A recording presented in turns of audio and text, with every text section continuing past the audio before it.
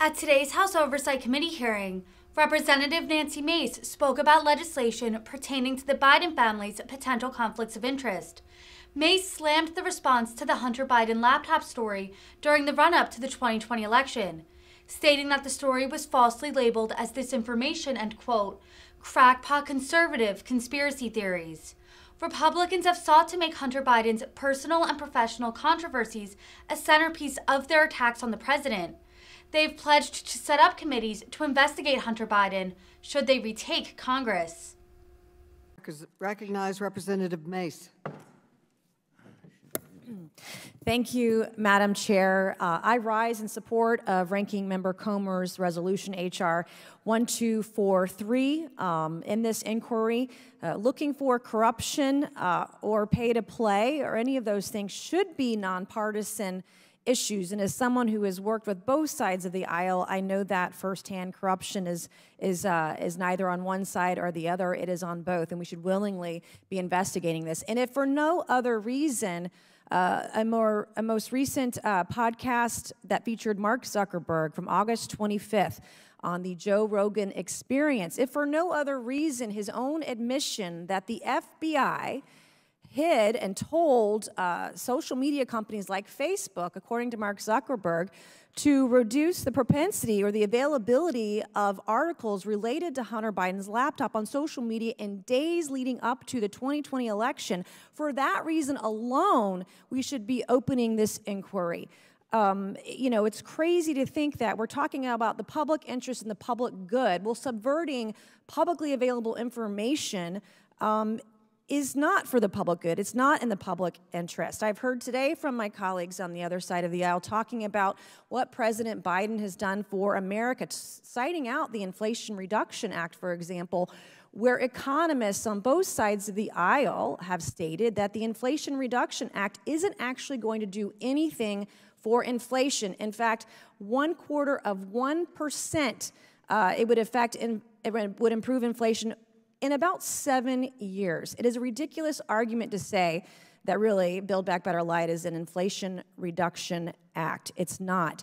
I heard earlier today from my comments across the aisle talking about Roe v. Wade. Democrats, in fact, including President Biden, had the opportunity, and they talked about overturning Roe v. Wade in the early 80s out of Joe Biden's own mouth. And looking at the comments by former Justice Ruth Bader Ginsburg, also talking about the flaws of Roe v. Wade. Roe v. Wade is extreme. That is not where the rest of the country is. And in fact, under Obama's administration, the Democrats had an opportunity to codify Roe v. Wade and decided not to. So this hysteria over Roe v. Wade is completely manufactured. And you look at the rest of America, we're not putting our country first. And look at what's happened with our border. Over 4 million people have come across the border since in the last year and a half, since President Biden was sworn into office. And in fact, just last night, 2 kilograms of fentanyl was found in a police bust in the state of South Carolina. That amount of fentanyl could kill thousands of people. I heard comments from the left today about respecting those who serve, and that is important, but it's not respectful to the people of this country when we refuse to work together, even when we're investigating corruption, even when we're investigating something as just minute as, according to media reports, over 150 financial transactions that were flagged that were related to Hunter Biden and his associates.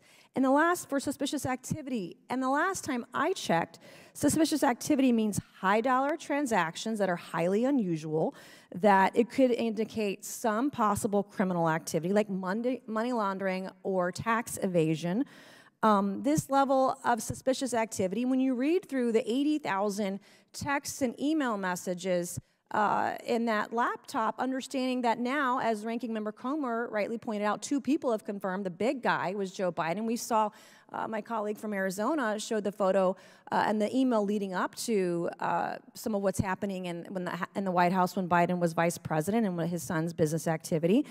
These are things that we should be laser focused on. The American people want to see us work together and to investigate some of these issues. I mean, just the shady business deals alone, are all things that we should be investigating. But we know what happened. We know that mainstream media And big tech silenced the average American's availability to that information in the days leading up to an election. They labeled these stories as disinformation. They labeled these stories as crackpot conservative conspiracy theories.